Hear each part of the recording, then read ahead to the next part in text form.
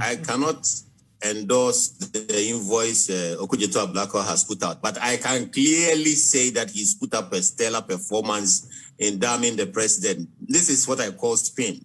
I couldn't have done better myself. Now, this is an old argument that politics has deferred till now. When President Kufuor was leaving office, he tabled at the time that he wanted to buy a large presidential jet and 2 smaller ones to serve us better. And at the same time, he was building a presidential palace. Politics at the time dictated that these moves were condemned. So when the NDC came into power, they abandoned the large jet and acquired the smaller one. Now that decision has come to bite us today. I think this is a straightforward matter. Instead of looking at invoices generated by Okudzeto Ablakwa and damning the president and his luxury and disrespect to Ghanaians and all that, it is time to take a decision. And there are 2 decisions we can take. Should we bite the bullet and buy a large enough presidential jet that serves our purposes effectively? Or should we continue with a hybrid where we have the presidential jet we consider insufficient for some times, and therefore we use commercial means?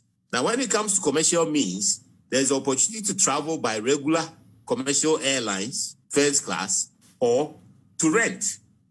So the question then becomes whether or not, as a nation, where we are going, we will still have presidents, whether we revise the constitution or not.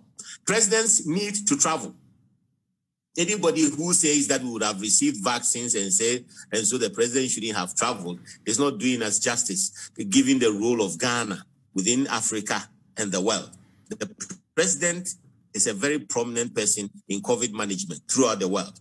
And whether it's COVID management, debt relief, or establishing a new world order, debt management and otherwise, the leading president must be seen to be advocating where it matters. Presidential travel is beyond dispute. The question is, how do we do it? And I think that as a state, we have arrived at the point where whatever decision we take will benefit the next president or disadvantage the next president. So it is not about debating the merits of what Akufo-Addo is doing or has done. He is not in charge of his travels. National security is in charge of his travels. It's about what we do to stabilize the front.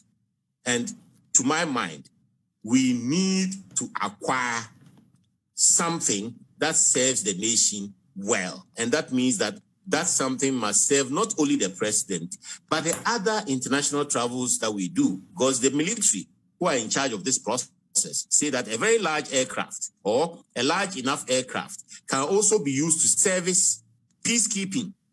Because we do a lot of peacekeeping airlifting. It costs us an average of 50 million a year, as Nitiwo told us. And so, if we can invest in something that can be reconfigured and configured depending on who is using it, I think in the long run, it will benefit this country. Thank you. And of course, it will eliminate the political spinning about whether or not president loves luxury or not. I don't subscribe to a situation where the president writes a bicycle to Germany.